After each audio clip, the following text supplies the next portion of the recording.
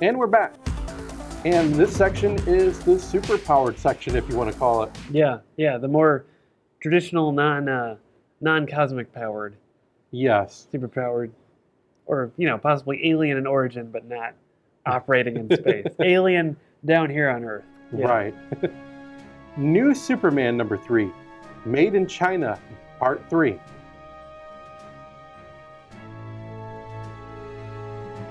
I'm going to be honest, when I first started reading New Superman, I wasn't very excited about it. But these last 2 issues, I'm warming up to New Superman story. Yeah.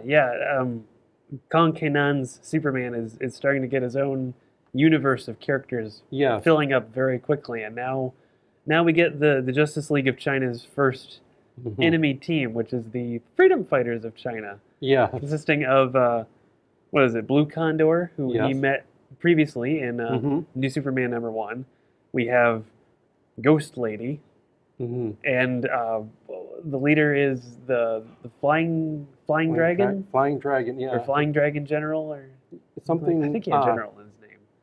Yeah, and it's for me it was kind of funny because we have the Justice League, and with this we have a lineup that looks very similar to the classic team, the Freedom Fighters, because we have Blue Condor, Ghost Lady. The classic Freedom Fighters had Phantom Lady and Black Condor. Right. It's just sort of a funny. I don't know if it was intentional or not, but it's an interesting parallel between them, and it'll be interesting to see what is the Freedom Fighters trying to do. I mean, they're clearly going after these private backers of the Ministry of Self-Reliance. Yes. That was, the one woman they saved in the previous issue. Yes. Was a backer. The Justice League of China attempts to save the third one in this one, and end up dealing with that guy's giant sea monster that he has. Yes. And he ends up being taken hostage by the Freedom Fighters. So it looks like they're trying to maybe cut the base right off the Ministry of Self-Reliance. Just to chop them off right at the base, so they can't function anymore. Dr. Omen also has a very heated discussion with August General. Yeah, the August General in Iron. Yeah. And so we finally have an appearance of a Great 10 member in this, and he's not a fan of her. No. At all. I mean, he considers her to be. I mean, she should be in prison in his mind. She certainly shouldn't be leading her own superhero team, and they have some interesting divisions on what superheroes should be. I mean, she wants them to follow the Western, the established Western tradition of superheroes to prepare for presumably Western threats. And here's the August General in Iron representing a purely Chinese team. Yes. Where they're not superheroes, they're super functionaries. They're agents of the government. They're not meant to be heroes. Right. Because a hero would be someone worth venerating, and that would be against communist ideals. So from that discussion, I really kind of thought maybe somewhere down the road, the Justice League of China might end up facing the Great 10 at some point. Yes. Maybe as enemies, maybe not, but it sounds like they're going to have a face-off at some point. Oh, definitely. That great interaction. At the very beginning of the issue, when New Superman introduced himself and he said, "This is the Justice League of China," we see reactions from the DC universe. Lex Luthor, we see Batman, and we see Perry White. Yep, Perry White, and then we see General does Iron. A spit take, yeah. Yes, and that's what I liked about it, is where this wasn't just in its own pocket. It's going to have ramifications on the whole DC universe. These heroes, I thought that was cool. I liked it how where they were starting. The three of them are starting to talk, and Keenan is being honest of, I just wanted to be cool. I wanted to do this. And he wanted to impress Lady Lan. Yes. But I really like that. I like the interaction between New Batman, New Wonder Woman, and New Superman. What was your thoughts when they took the villain that they captured to the underwater crab shell? Yeah. They're essentially their the Chinese super Prison prison, for just like all metahumans. the other, Yes. all the other metahuman prisons, and it's pretty cool because, I mean, not only does it imply that Sunbeam is being locked up, possibly indefinitely, Yes. with no trial, which Right. she's not a fan of. I mean, she tries to, reason with Batman as she goes through that, and that's, I mean, kind of fits with Chinese, the Chinese communist way of thinking.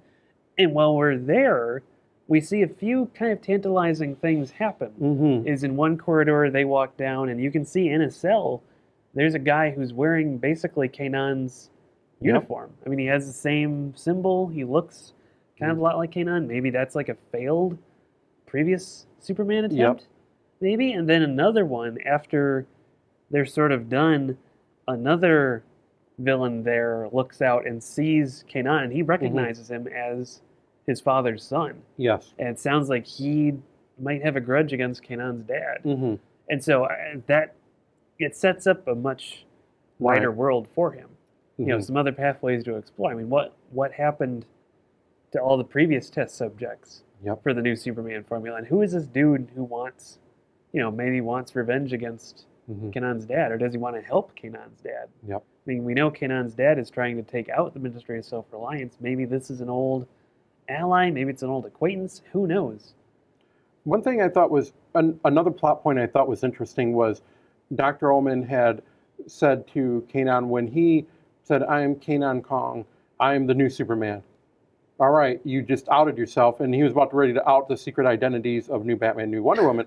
And she said, now we're going to need to help out your father. Well, why is that? Well, because you just announced who you were. Yeah. And now, so when do you think that when do you think that you're going to have to defend your father? We're going to have to defend a month or 2 months from now.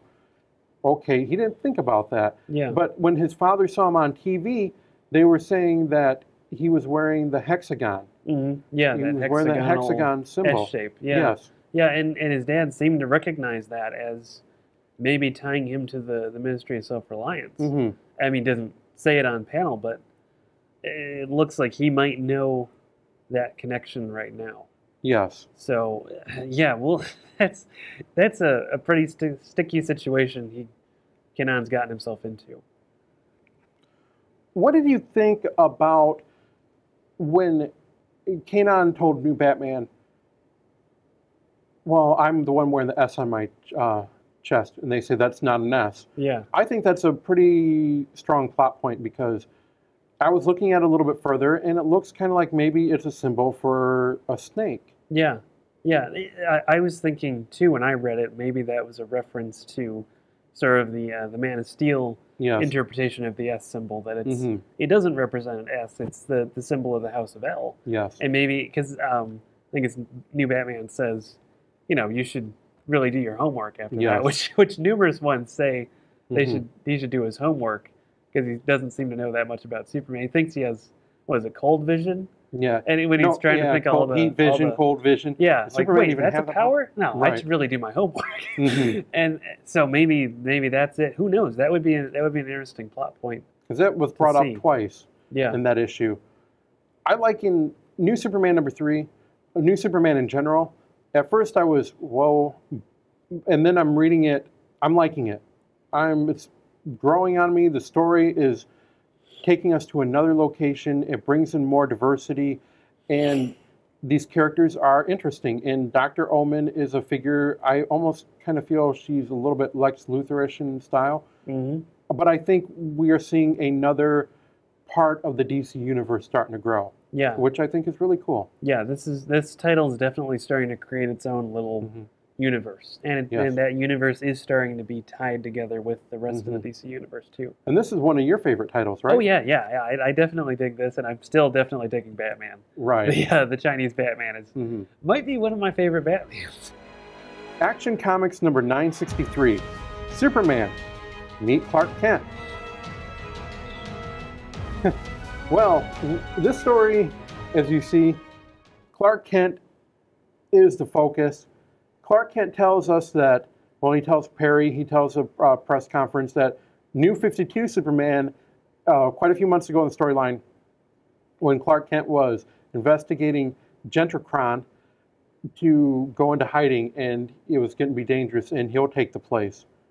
Do you believe that? I mean, he seems sincere. Yeah, I mean, it seems really unlikely that an alien from a distant planet who lands on Earth would just so happen to look identical to, with the exception of glasses, to a guy who works in a newspaper in the same town that he ends up living in. I don't know. It's very convenient, I guess would be the word for it. But I don't know. I mean, this Clark doesn't seem to be up to no good. I mean, he doesn't seem to be a bad guy. He seems essentially to be almost like you ripped Superman in half. Right. You have the Superman half, you have the Clark Kent half. He seems to be on the up and up, but this backstory, I don't know. And then to be investigating a company that clearly does genetics stuff makes me think, okay, maybe did they try to clone him? Did they just get the human half?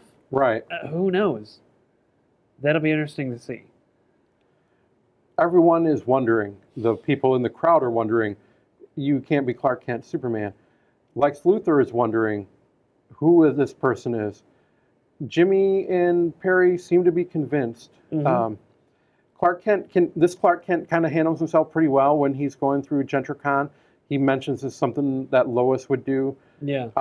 So individually, does it make, like you had said, does this make him the New 52 Lois, New 52 Clark Kent? Are they about the same person, maybe, with the risk that they're willing to take? If this is indeed Clark Kent, no. Yeah.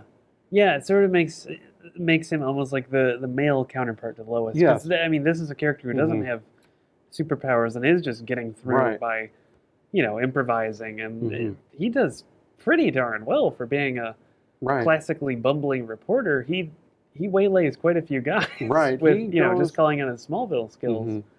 He also takes a lie detector test, and he passes. And we find out that Batman in Disguise is the one that administered the lie detector test. Yeah. And as Clark Kent had to sneak into Gentricon's building, and he meets the guard up on top. They fight, and he gets thrown off the building. Superman catches him and says, "We need to talk." Yeah. The next issue is going to be very, very interesting as we see the first meeting between Clark Kent and Superman. Yeah. The first really extended one, because they met real briefly when he was fighting Doomsday, and Clark said, "Hey, you told me to go away. What are you doing back?" And Superman says, "I have no clue what you're talking about. Let me handle Doomsday. We'll talk about it later." Right. So yeah, it'll be interesting to see if Superman believes him, or if he maybe knows another piece to the puzzle, or if he's just as clueless to all of this as Clark seems to be. Yes. I also think that Gentricon had something to do with Doomsday, because they're doing a lot of experiments, and they mentioned that this was the first place we saw Doomsday. Yep, was right there. That's what Jimmy mentions, was that was right where Doomsday first appeared. Also, we see an appearance in a few panels of a mysterious person with a beard and a hat. Yeah. And a red hat, and they make it a point to point him out. Yep. A couple times in this issue. Yeah, he's in the press conference crowd. Yes. Where they're showing some of the crowd sort of heckling Clark while he's on stage, and then at the very end, when Superman saves Clark, he makes some comment like, "Huh," or like, "Oh, I see." Right. Now it happens. It's so conspicuous. It's a lot like, because we had a very similar looking bearded guy in a hat in Detective Comics, not that long ago, who's also very conspicuous and doesn't say very much. Yeah. And it makes you wonder, who is this? Right. One thing that came to mind for me would be Rorschach. Because, in the original Watchmen series, we see him unmasked. Through almost every issue, where he's out with his sign saying that the end of the world is coming, and we never know that's him until he gets unmasked when he gets arrested. Like, oh, that was him all along. Yep. Could that be him? Maybe with a beard, maybe disguising his identity a little bit, but that would be really cool. That if would it be. happened. But I don't know. Who knows? That would be. Wow. Yeah. I think Action Comics' this next arc about Superman, Clark Kent, is going to be interesting. And I think the mystery on who the Man in the Hat will be expanded upon. I'm liking it. Yeah. It continues to be. Yeah, me too. Yeah. It continues to be, Yeah, definitely rooting for Clark Kent. Yeah. Yeah, way to go, dude. Yeah. Well, we're going to take our last break. And when we come back, we will discuss Wonder Woman #6 and Superwoman #2. We'll be back in just a moment.